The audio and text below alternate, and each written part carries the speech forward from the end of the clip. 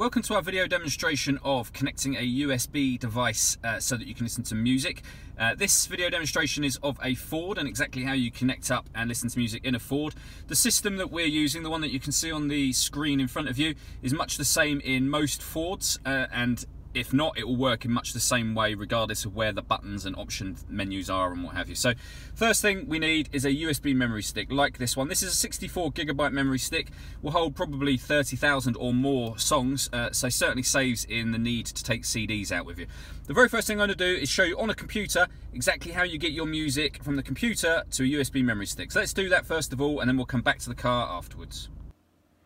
Okay, so now that we're in front of a computer, you just need to access your music library on your laptop or computer so that you can see all of the songs that you've got. You can insert a CD if you want and download that straight to the laptop, and then all your music will be there. For me, I've just quickly put a few albums on there, as you can see. What we're going to do now is pop them onto a memory card. So the first thing we're going to do is put the USB memory stick in, and then I'll show you what we do after that. Okay, so the memory stick is in. So at the moment I've got my music library on the left. That's the music that's on my laptop. On the right, it's empty at the moment. That's the USB memory sticks. There's no music on it. What we want to do is put all of this. So we just highlight it all, and then we just click and drag it across. We want to put all that onto the memory card. So as you can see now, it's working on doing that. It's doing it pretty quickly. Obviously this will depend on how much music you're putting on there. And then once that's done, it's on your USB memory stick and time to plug that into the car. So let me show you how that works now. Okay, so now that we have the music on the USB memory stick and the memory stick in the car with us, the next thing we need to do is connect the memory stick up and listen to some music. So firstly, if we hit that box there, that takes us into the music section of this car's entertainment system. And down the side there, you'll see it says USB.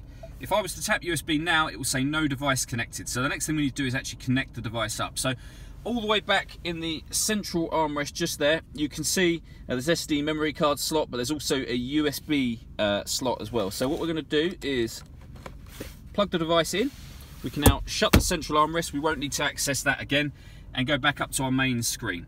If I now hit USB, it will open up the menu, and you'll see that the music is on there currently. If I turn the volume up on the stereo, you'll now be able to hear it playing as well. There's various options over on the right hand side for shuffling tracks, options, browsing. So we can hit browse, for example, and it will tell us the music that we've got on file. So you can see there all of the tracks that I put on using my laptop not too long ago. They're all here. So if we wanted to listen to U2 for argument's sake, it'll show all other albums. We've only put one on there with 11 tracks long, and then just hit a track or hit play all, and it will start to stream that song. So as you can see, really easy to use. The major benefit in USB connections, as I said, is the number of songs that they will hold.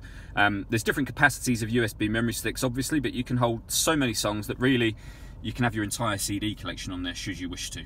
If you'd like to come and see this system working for yourself, please feel free to call any of our MJA sites. We'd be only too happy to demonstrate it firsthand for you. Thanks for taking the time to watch the video.